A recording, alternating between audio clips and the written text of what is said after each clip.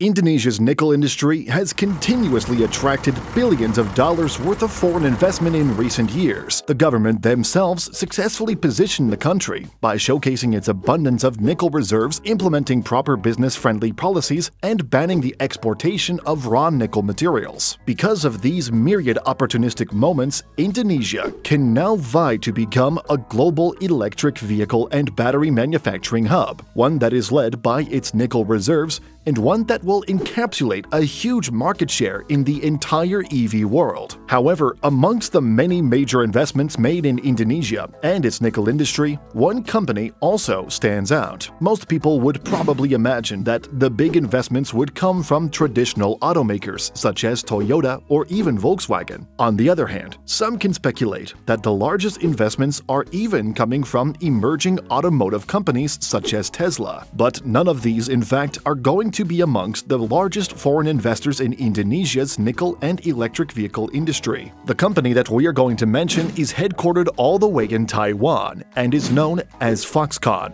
one of the country's largest companies ever, but is a name you may have never heard of before. Foxconn, also known as Han High Precision Industry Corporation, is the world's largest technology manufacturer and service provider. The company is currently valued at around $46 billion and has annual reserves of about $223 billion, which makes them the 23rd largest company in the entire world in terms of revenues. Yet, as mentioned earlier, local Indonesians have probably never heard of Foxconn. Well, this is because the technology manufacturer is, in fact, unique. Foxconn itself is a manufacturer of many electronic products, famously for the likes of iPhones, Nokia devices, to Sony devices such as the PlayStation, to so much more. Foxconn even reports that it employs more than 1 million people. Yes, it is as if the company itself is as big as a country, as it might not be an exaggeration to do so. Hence, it is so important to understand why Foxconn, a smartphone manufacturer and technology service provider, is now seeking to enter the electric vehicle space, in doing so, choosing Indonesia as one of its bases. Their investment in Indonesia, which was announced on February 9, 2022, stated that the Taiwanese company will launch an $8 billion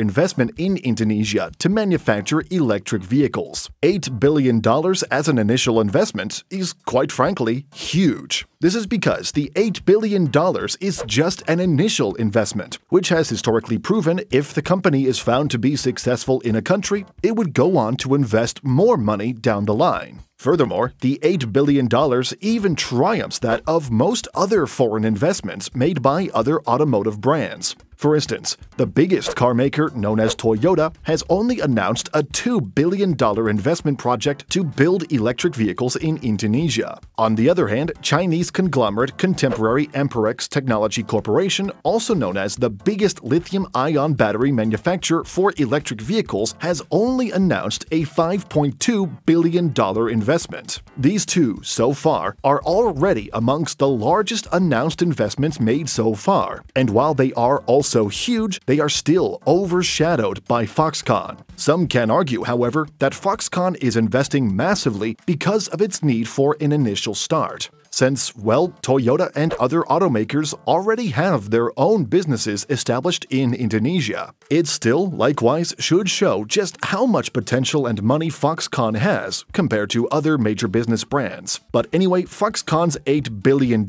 is not even the most amazing part of this investment. What is even more amazing is the fact that Foxconn is an electronic manufacturer. Its business is mostly defined in the smartphone industry, manufacturing iPhones and other smartphone devices. But why did this electronic producer somehow end up creating a car? Well, it should not even be surprising anymore after hearing the trends of most companies globally. For example, Sony announced its own electric car, whereas Apple had also planned to take this opportunity. Hence, a race to cultivate this massive opportunity is upending the entire automotive world. Now, here's why this is so important for both Indonesia and Foxconn. The Taiwanese company's investments of about $8 billion is to target one crucial vision, as reported by CNBC, which is to build 5% of the world's electric cars by 2025. a massive ambition in just a short period of time, since the very same announcement was just made sometime around 2022, which in fact means that in just 3 short years, Foxconn, a smartphone manufacturer, wishes to enter a highly competitive electric vehicle zone and immediately engulf over a 5% market share. That is why their factory in Indonesia is immediately taking off. The hopes to construct arguably hundreds of thousands of electric vehicles and their parts as fast as it can. Furthermore, helping Indonesia's economy to grow in this particular industry should even make the case that Indonesia is going to attract more electric vehicle investments from other major companies. But the vehicle itself is not even limited to Foxconn Dreams. TechHQ once reported that Foxconn wants to provide components and services to some of the brands hoping to provide electric vehicles. The company aims to acquire a 10% market share. This would further benefit Indonesia as it will participate in this electric vehicle components and services. Finally, let us discuss Foxconn's plans in Indonesia and what has come about so far in its ventures with local companies. The $8 billion investment made by Foxconn was for a 200-hectare plant in an industrial zone called Batang of Central Java. This is going to be used to manufacture battery cells, cathode precursors, and telecommunication spare parts in addition to the vehicle, as stated by an Indonesian investment minister. Foxconn, on the other hand, had partnered up with a local company, initiating what is called a joint venture. The local company participating is reported to be a state-owned Indonesian battery corporation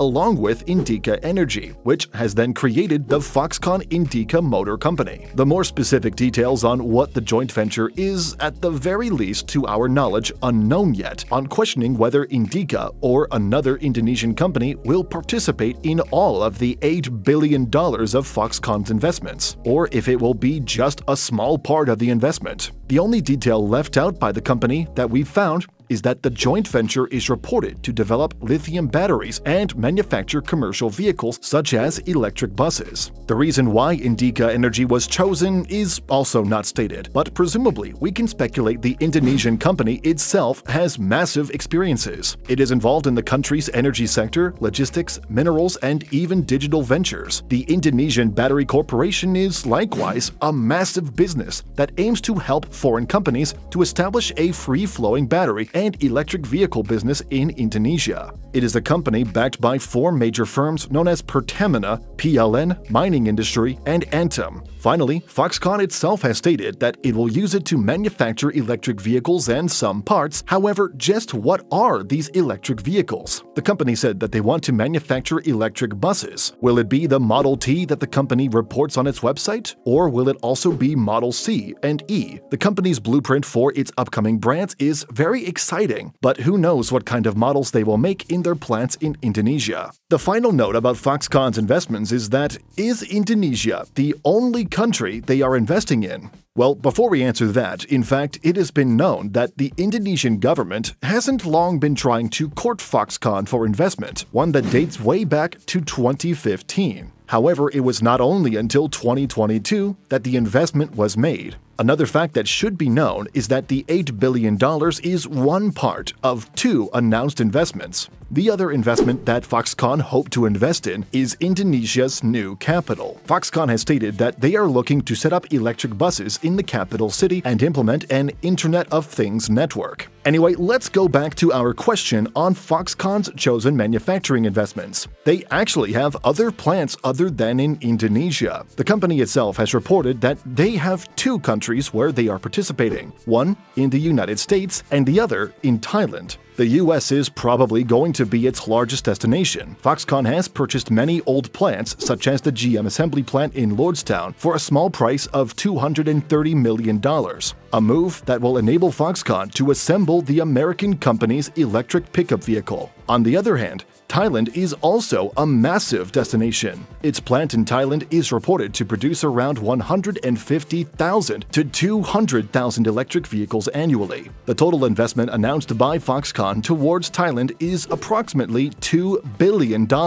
Do take note, however, that even though Indonesia is not the only sole place for them to manufacture, these other nation plants are also as important for Indonesia. If an electric car, for instance, is to be manufactured in Thailand, some parts manufactured in Indonesia can be exported there, such as the lithium batteries. But anyway, Foxconn's wave in Indonesia is just the start. And when we mean it's just the start, we mean that it is possible that they can continue to expand their investment in the archipelago country. And who knows by how much? Do let us know what you think. Thanks for watching.